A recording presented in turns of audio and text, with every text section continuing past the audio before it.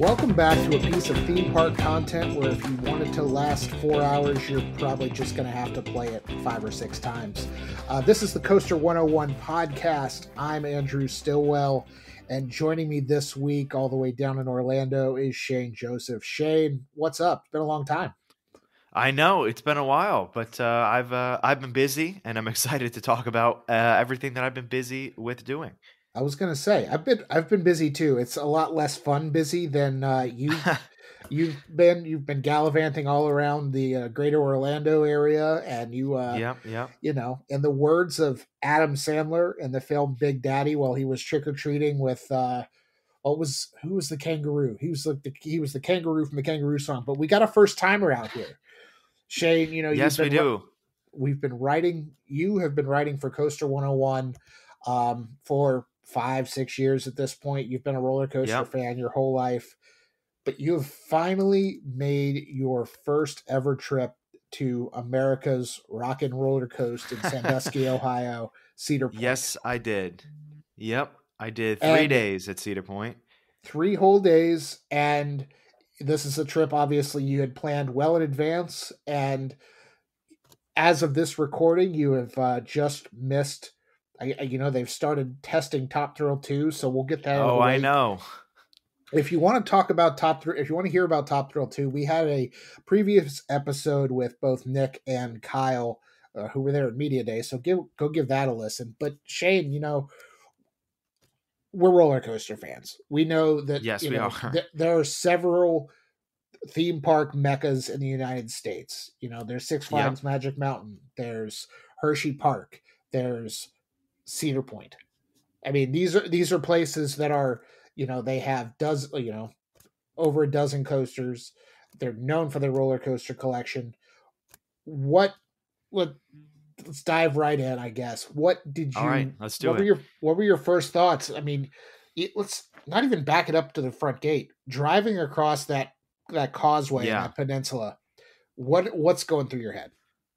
I mean, it was all just kind of surreal. Like, it's one of those things where, especially as an enthusiast, like, you see hundreds of thousands of pictures like all the time, and it's just Cedar Point. I feel like even more than like Magic Mountain or Hershey Park, Cedar Point has this sort of mythic energy. When people talk about it, it's kind of revered as this sort of, I mean, like you said, it's like a pilgrimage to go there, and it's like a notable event when you do. So it just had been built up so much as this sort of mysticism around it that actually seeing it was a pretty hard to believe. I love that. And, you know, you come across that causeway, you go park in the parking lot. And it's been 5 or so years since I've been to Cedar Point, definitely pre-COVID. But, you know, you see Gatekeeper. You get to the park. What were you riding first? What did you make a beeline towards once you got in? Well, actually, we after I came across the causeway, it was like 10:30 p.m. So nothing on when that happened. But we stayed at Hotel Breakers. That was our first stop. But then the next day, our first stop, because we had the early entry, was to Millennium Force. Okay. Because it's one of the couple things that are open. So that was definitely like the most popular. It was really that and Gatekeeper, which were the two big heavy hitters for early entry. So we went straight to Millennium Force. And driving around to Hotel Breakers, if I remember correctly, you go right under, or right next to, but under. I mean, that's how height works. The lift hill of Millennium Force. So it's another one of those coasters. It's a bucket list coaster for so many people. Yes. And still, after almost 25 years, is in a lot of global top 5 lists and a lot of people's number 1 or, you know, top 5 coaster. What did you think of Millennium Force? Well, because of everything you just said, I was a little disappointed with Millennium Force, especially because growing up, my local giant Intamin was Superman at Six Flags New England. So I think I went in anticipating the same sensation of that, which is like crazy ejector air time and it's pushed into your seat positive. That's not what Millennium Force is. And if I had gone in with the correct expectations, I don't think I would have been as disappointed. But really, I mean, Millennium Force to me is all about the speed. It's really the height too. The height and the speed. Obviously, it was the first coaster to break that 300-foot record, if it, meaning continuous layout, because there were others that did. But obviously, because of that, it has this kind of a legendary status. But to me, the highlight is the speed, especially in the front row, because my first ride was in the back row, so I didn't even really experience the best element of it. But when I came to ride it later, I really appreciated what that speed. I mean, you really, there's only a few other coasters that I feel like you can truly feel that, like 90, I think it's 92 miles per hour for Millennium Force. So yeah, I think that the first shop is great. And I mean, this is the case with a lot of Cedar Point coasters because of where they're located, but being on that beach and looking out over the water, the lift hill it is literally like going parallel with the lakes there. So yeah, after I got over that first experience, I definitely came to like it better. Yeah.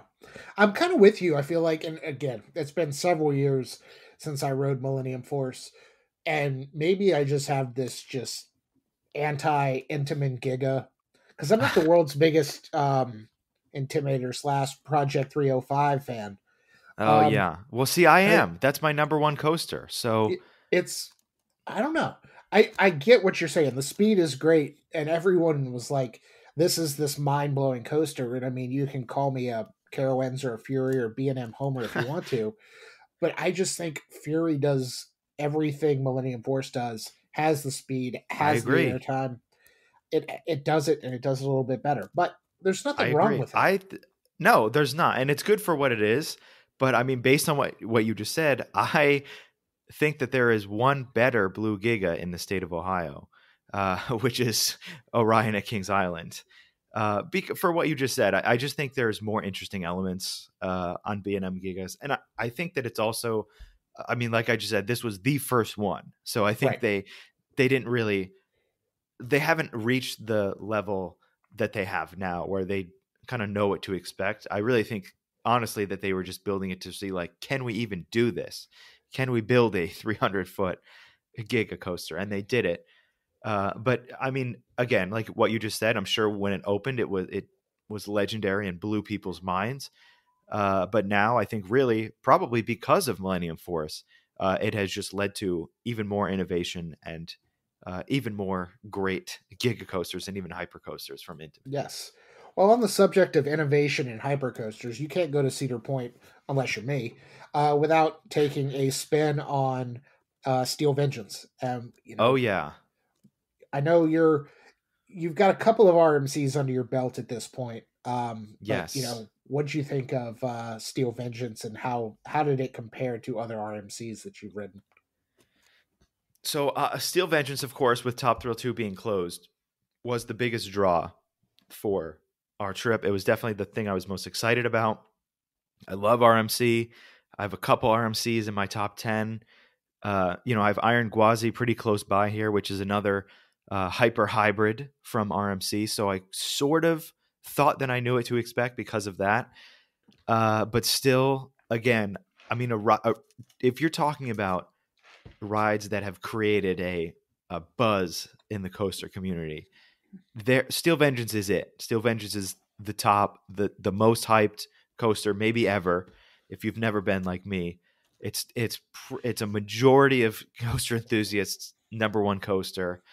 So there was definitely a lot of hype, and there was a lot of room to be disappointed because of that. But every time I hit the brake run on Steel Vengeance, I had the same thought, which is, I think this is the greatest roller coaster ever built.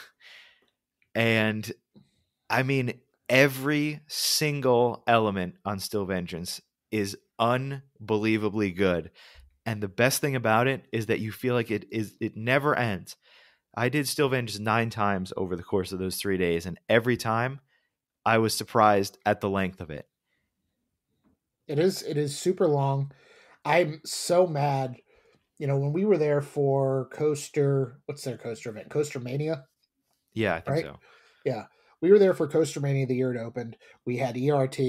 I was getting ready to ride in the front row, and I got walked because the restraint wouldn't come down far enough. I mean, it was right there on the border.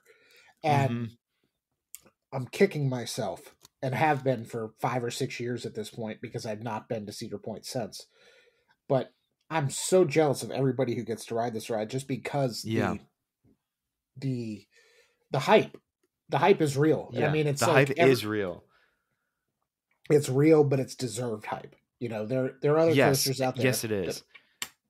So I'm glad you had a good time. I'm still mad that I didn't get to ride it, but like we were talking before the podcast, we've got to get back up there. Correct. Now you have a reason to go back.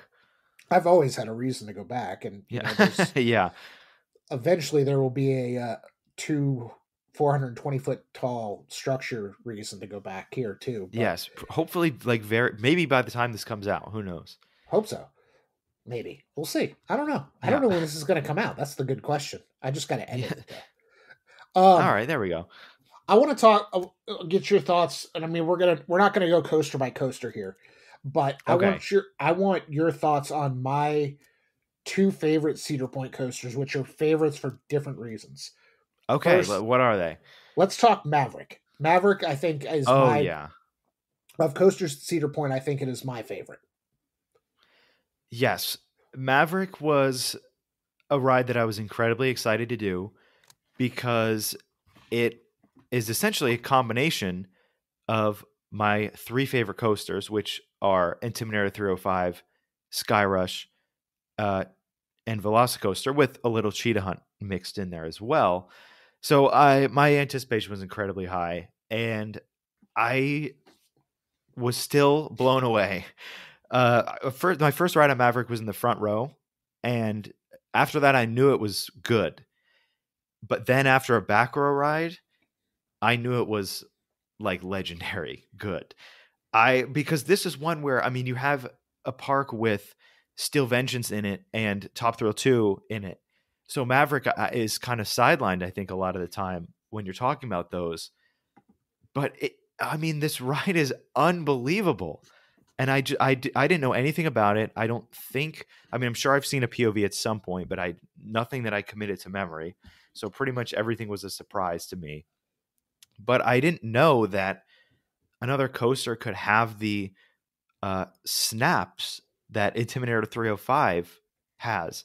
And that second launch, first I have a lot to say about Maverick. Go ahead. I have the T-shirt, like you always say. If you have the T-shirt, it's a good sign. The first drop on Maverick is unbelievable, in the back especially. It's the only thing for me that is up there with Skyrush as the best first drops, I think, because this one, a lot of coasters have beyond 90-degree drops, even a couple at Cedar Point. But this Maverick is really the only one that I feel like really uses the beyond 90 degrees. I mean, you really feel it because those trains are so short. If you're in the back, you're just getting whipped over that thing. And then, the snaps and then the Stengel dives, I think they're called, in the second half. That's some of the strongest, not even airtime, but strongest coaster elements that I've ever felt. It's so whippy. And then that second launch, 70, I couldn't believe, they were saying, like, before they dispatched the trains, they were like, get ready to go 70 miles an hour. And I couldn't believe that. I had never, I guess, heard that or realized that it went that fast. And the genius thing about this layout is the second launch is pretty much completely hidden, even from the sound, because it's in sort of a tunnel. So if you were just observing the coaster, you would not know that it's there. And the speed of it is incredible. And then right after, coming out of the launch, you do this tight left-hand turn into that big hill with the trim brakes on it. And it's just, again, the sensation and the whippiness was just fantastic. So yeah, long story short, Maverick was everything I hoped it would be and even more. I love how whippiness is like, it's a term that as coaster enthusiasts we all know, but it's also like a word that's not real and doesn't exist. It's not a real word. We know exactly what you're talking about. Yep. So my other favorite coaster at Cedar Point, this is feel like is going to be a sleeper pick for a lot of people. Gemini. Oh, I, yes. I I love that coaster so much. Maybe because it's the OG hybrid coaster, the steel track on the wooden Yeah. supports, Yeah.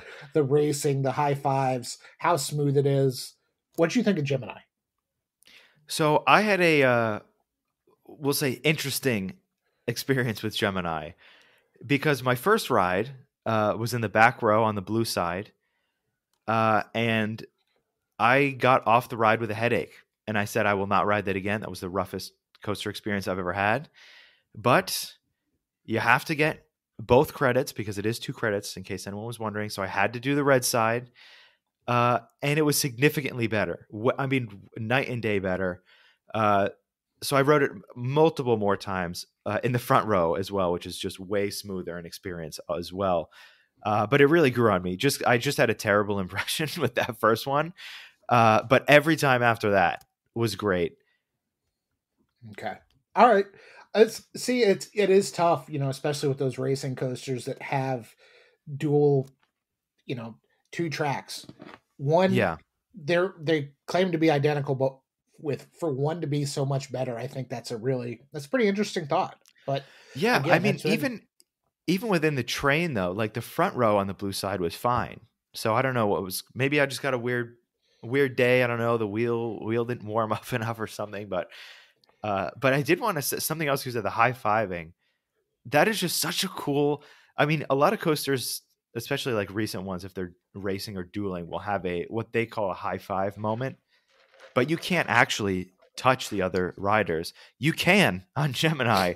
You can full on like high five or hold hands with somebody on the other train, which is just a crazy fun. I mean, that first of all, that would never happen on a coaster that is built today. Just, the ability to be like going over a big turn and actually like high fiving someone on another train is just so cool. yeah. And I don't know, you're probably not supposed to do it, but it's also one of those things I like, mean, maybe not, but Coaster opened in 1978, and yeah, it was a far less litigious time in yes, that era of the world. Couple, I mean, we don't need to go coaster by coaster here. What were some other coaster highlights of your time at Cedar Point? Val Raven's there, yeah. Gatekeeper we mentioned. Like, what were some of your other favorites? Definitely. Gatekeeper, I loved. I wasn't sure because this was Gatekeeper was my first B&M wing coaster, believe that or not. So I really didn't know what to expect, which is rare. When you've been a fan as long as we have to have an experience that you genuinely don't know what it's going to feel like or what to expect from it. And that was Gatekeeper for me. I was actually nervous, which doesn't happen on a lot of coasters either, for that a giant wing over drop inversion. Um, because one of the things that really scares me on coasters is the hang time. So the idea of being what feels like so separate from the track because you're off to the side, and then being on that outside seat, just being slowly rotated over the top. I was nervous, but ended up just being an absolute blast. And Gatekeeper was one of the ones that on our third day, the park was pretty dead. It was very crowded the first 2 days. So on the third day, it was nice to get a break from that. And Gatekeeper had pretty much no line. So we just lapped it just 5 times in a row between the front and the back row. I think Gatekeeper is really underrated, to be honest. The inversions are so much fun. Another one Gatekeeper is quite literally on the beach. So you can, the views are unbelievable there. The elements are fun. After the mid-course brake run is sort of the only part of the ride that's kind of lackluster, but everything else, I was just very surprised because I didn't really have expectations for, so I ended up really liking it. Yeah, Gatekeeper for me, I'll always remember it was the last ride we had at Coaster Mania. I'd been at the park for like 17 hours at that point because it was like 1 in the morning, Oh wow!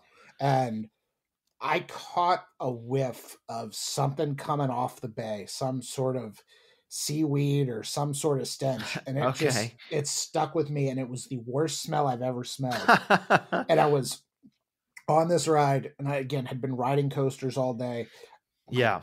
insides were a little jostled. My head was probably spinning, and I was just like, I can't ride another coaster right now. I'm just Wow. like, this is it was the sensory overload on Gatekeeper. Yeah. That's one. It was just like, ugh, it's so like I don't get motion sickness, very Right. much. But that one was one I was like, I very much Wow. I'm about to lose it, but I didn't. So Okay. that was good. Valraven is another one I feel like that a lot of people sleep on because it's like, oh, it's another dive coaster, but Yeah. um, I think it's a great fun coaster, and I think fits in that section of Cedar Point perfectly.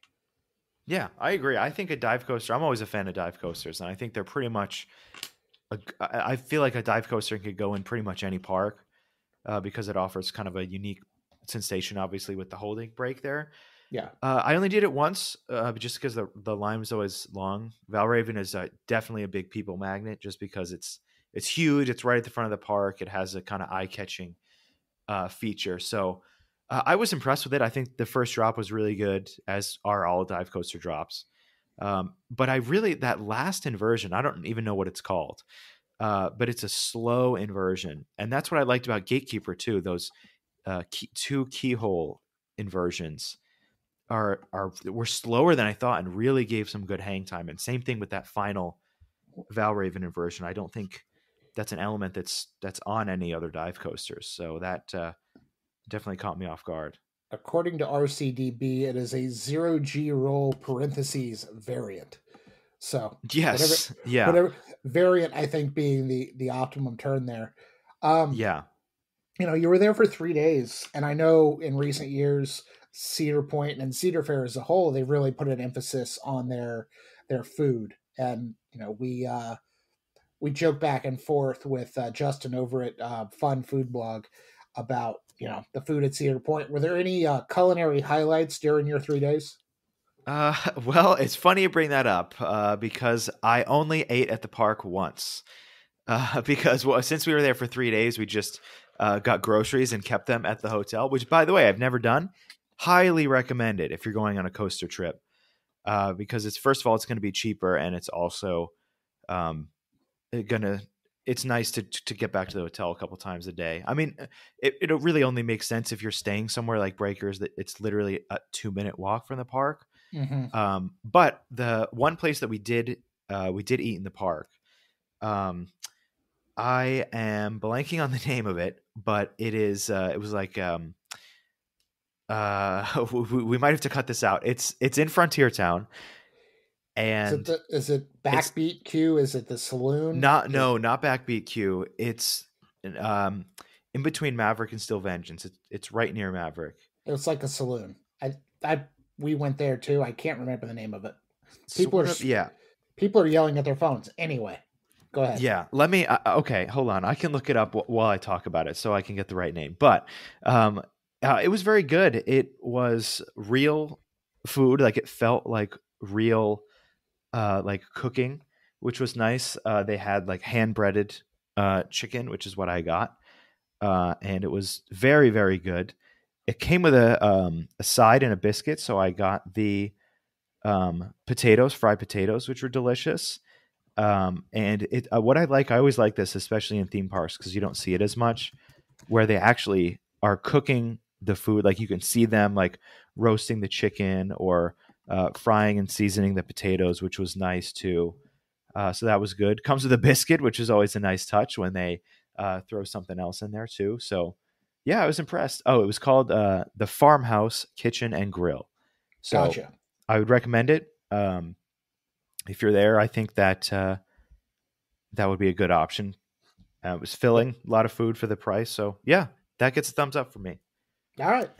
Well, it's smart. I love the economic play by you, to save a little bit of money. And Oh I know yeah, coaster trips can get expensive, and yes. so what about some other Cedar Point highlights? I know they've got the Cedar Downs Racing Carousel, which is pretty unique. But anything else that you experienced in the park that stands out or was a highlight for you? Yeah, I mean, really, to be honest, we only did the coasters, so I did not Okay. get to do any of the flat rides. I did a sky ride actually. Sky ride was a nice one, really short actually. Like it's almost definitely faster if you just walked, but if you have time, the views are really really nice. Okay. It's right across that main midway, so you get a view of pretty much all the coasters that are in there. But Gotcha. something probably the surprise of the trip for me was Magnum XL 200 because I went in with no expectations. In fact, I went in with expecting not to like it because typically arrows are not my favorite, and the only comparable coaster I've done is Steel Force at Dorney Park, which I was not really impressed with. Different manufacturer, but similar, clearly layout and look. But Magnum XL 200, my first ride was in the second to back row, I think, which was good, and I was impressed already. But then I went in the magic seat, which, if you don't know, is car number 1, row number 3, and maybe the strongest airtime I have ever experienced, which completely took me by surprise. Those last couple of hills, even the first big one, but I mean, those last small triangle hills, as they've come to be called, I mean, I have never experienced anything like that. I mean, you are quite literally being thrown into the restraint, and I couldn't have loved it anymore. I, another thing, another coaster enthusiast. Yes, you have to ride in this exact seat in this train. Yes, exactly. It's I mean, no, those no, the ride is good. The ride is good without it. But if you want the insane airtime, you got to go in the magic seat. the magic seat, third row, car one, right? Yep. Okay. Yes. Got to remember that for next time. I think Yeah. It's incredible. so. Yeah, we have whippiness. We have magic Magic seats. seat. Yeah. Coaster enthusiasm is Zero G a. roll variant. Yeah. We're throwing all the terms at you right now. Keyholes. Yes. So, okay. Now that we've covered kind of a 3-day whirlwind tour of Cedar Point, Yes. they have at the time 16 operating roller coasters. Did Yes. you get all 16? I got 15. So I did not do the one of the kiddie credits you can't ride unless you have a kid with you. So I didn't do that. And I did not do the other like family coaster. Okay. I don't know if there's two. There's Woodstock Express and there's another one. So I'm not sure which one it was, but Wilderness Run, I believe it is what it's called. It's yes, yeah, Wilderness Run I did not do. And if you're Cedar Point, then you count Pipe Scream as a credit. I do not. But it also wasn't open, which was funny because we saw all of the mechanics every day. We saw all the mechanics working on it, which that is another Zamperla creation. So I'm sure that they were also working on Top Thrill 2 at the time. But it was funny that that is the Zamperla that we saw under maintenance. So I didn't do that one either. But I got 15 new credits on this trip, which is a pretty great amount for any coaster trip. So I think so. I was very satisfied with my 15 new credits. That's right. 50 total coaster rides over 3 days. That's pretty good. That's Yeah. Especially for the park being busy those 2 days.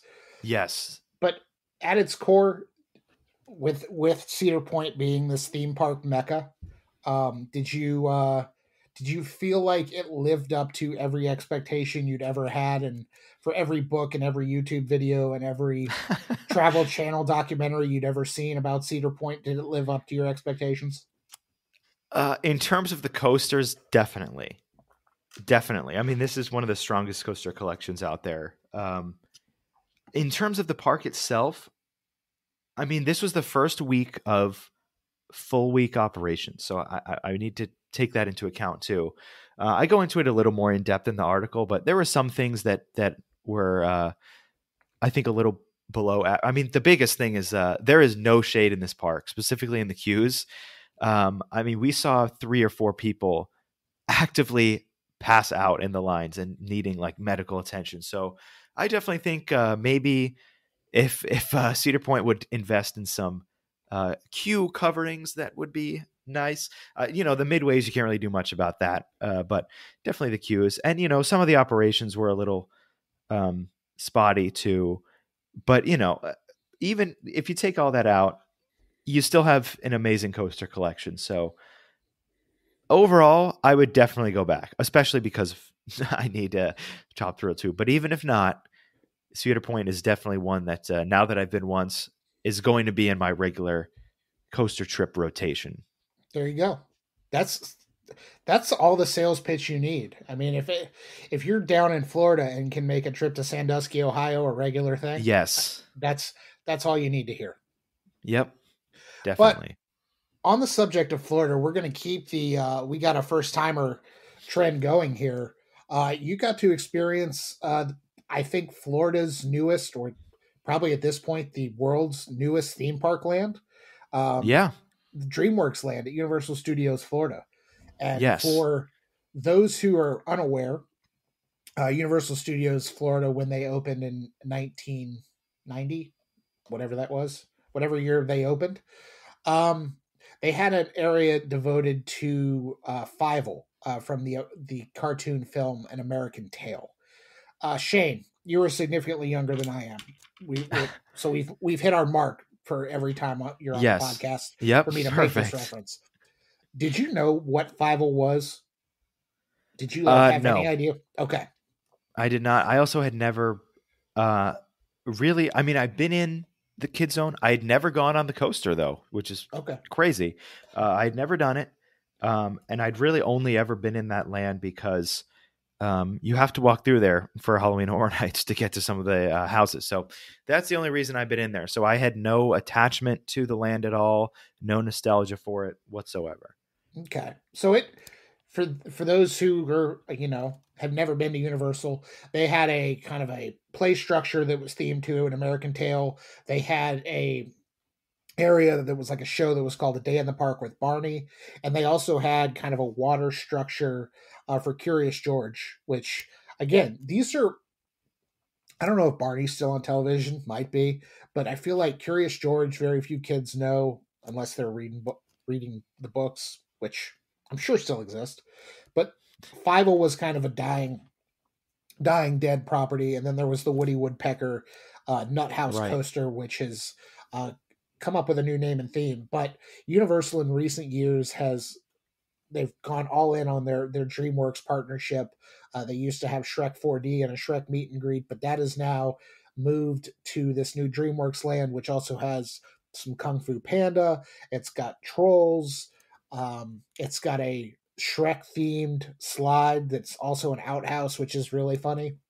But it is an area for kids. We'll go ahead and preface this because that was the one thing I was seeing, like when people were reviewing it. It's like, why would they build a park for kids? And I mean, at its core, theme parks are for families. So of course, not everything is going to be Velocicoaster or no. I wish, but no, a major thrill ride. But what were your thoughts walking through DreamWorks Land? I thought it was really great. I mean, I went in knowing what you just said. I went in knowing that this was not a land that was built for me. But every single kid that was in the land just seemed to be having a great time. The outhouse slide, I mean, so funny. It literally, technically, I could have gone in it, but I was worried that I might not make it to the bottom because I'm a little tall for the intended audience for that. So I did not attempt to go in it. But I mean, what else do you want? It's a slide that you enter in and it plays farting noises while you're going down the slide. I mean, if you're a kid, what more can you want than that? And then you can leave the slide and meet Shrek. So that area is fun.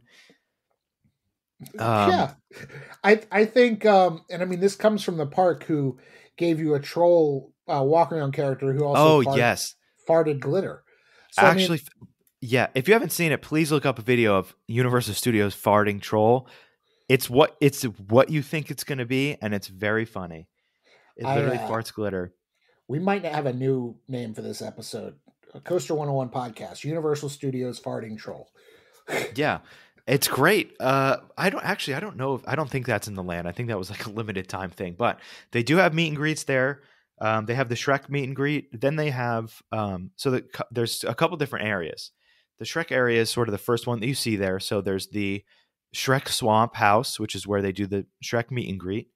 Then there's the outhouse slide, which is built into this kind of outdoor play structure.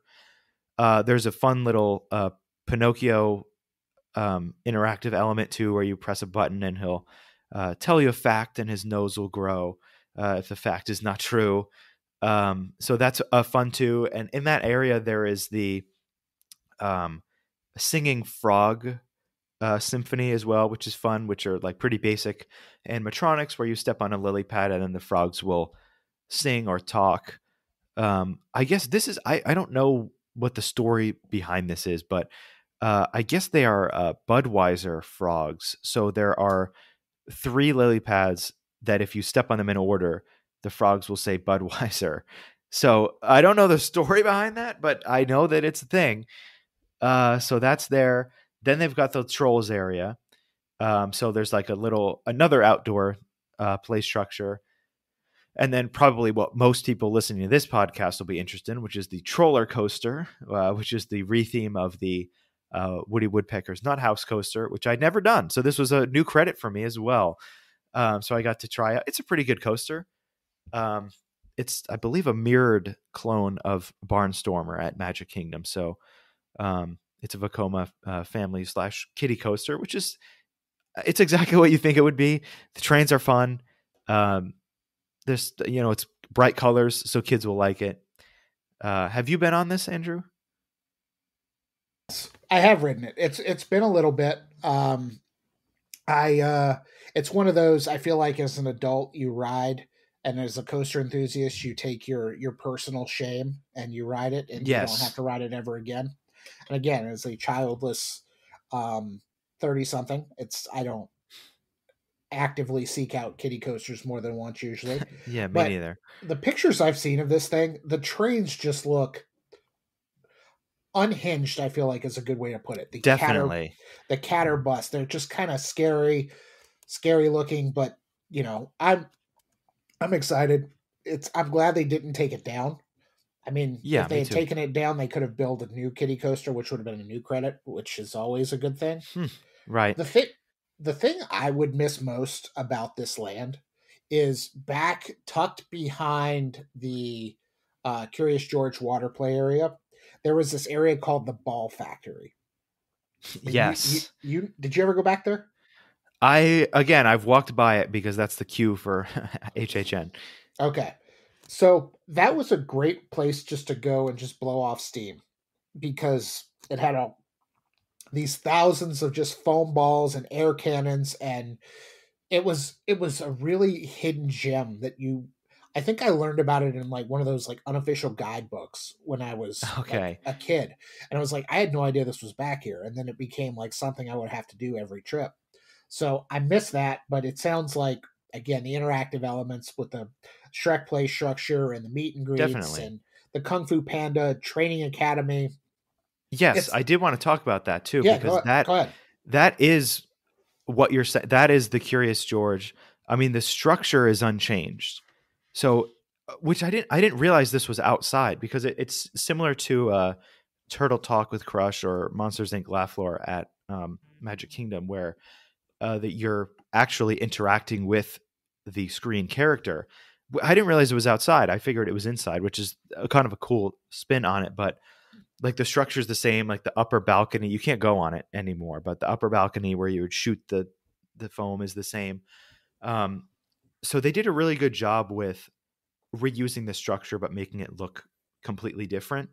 And there was also, I didn't get to see it yesterday because it was in technical rehearsal. So there wasn't a show for a little while when I was in there. But they have a new indoor show, like a stage show, which I'll definitely do at some point.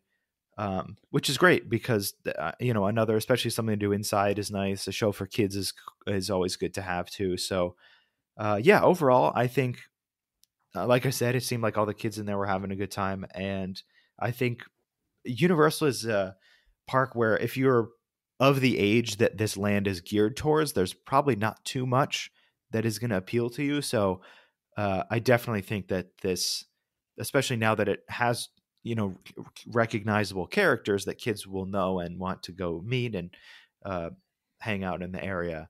I think this is a big win, I think, for Universal. I agree. And, again, if you're mad about it, it's a kid's land. You don't have to go there. It's tucked away in a corner of the park. Like, if you want to go ride ET and its new beautiful sign, great, go ride ET. But you don't have to. Yeah, the sign is really nice. Yeah. So, and then the last first timer thing, you actually went to. Yes. Despite living in Orlando for a couple of years at this point, you had never been to the fun spot in Orlando, kind of right there off of International Drive. Real quick, I mean, personally, I love White Lightning. White Lightning, I think, is a wooden coaster that nobody talks about that they really should. And, Freedom Flyer's fun as well. But, what were your thoughts on Fun Spot Orlando before we wrap this up? I thought it was pretty good. I just went. I only did those two. I know they have a kiddie coaster, but I wasn't going to pay for it, so I just did the two. But yeah, White Lightning was also my first experience with Titan Track. I also this is my own fault. I thought a majority of the coaster had Titan Track. Definitely not. I've come to learn that it was just the first coaster that they put it on. So it's really only on like that last little portion there. You can definitely feel the difference. But even the rest of the coaster, I thought was really good. Again, I had never seen a POV, didn't really know much about it. Only had seen it while driving by to get to Universal. But yeah, White Lightning was a lot of fun. I did it once. I did it in the back row. Pretty smooth for a Florida wood coaster. Really pretty smooth for any coaster. I didn't find it rough at all. There's some interesting elements. There's a big double up that I didn't know about. There's a fun, sort of oddly banked tall turn that's cool. So yeah, definitely. I mean, if you're going to Orlando or if you live here and haven't done it yet, definitely a good stop for White Lightning. And Freedom Flyer is fun too. They did get new trains, which are nice.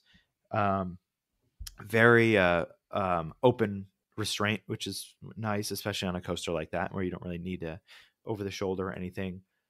Smooth, fun ride. Overall, good experience at Fun Spot. Yeah, I think Fun Spot, it's a great add-on if you're in the area, especially if you're at Universal staying on site. You're less than 10 minutes down the road depending on traffic. Yeah, you're right there. And it's a quick, +1, +2, +3, however many coaster credits you want to grab. But I think White Lightning specifically is a coaster that if you're in the Orlando area, you need to make time to ride this. Definitely. Because it's a ton of fun, and who knows, they keep teasing on Twitter, and they could just have a overzealous social media person. But maybe they'll have an RMC one day. Oh, I hope so.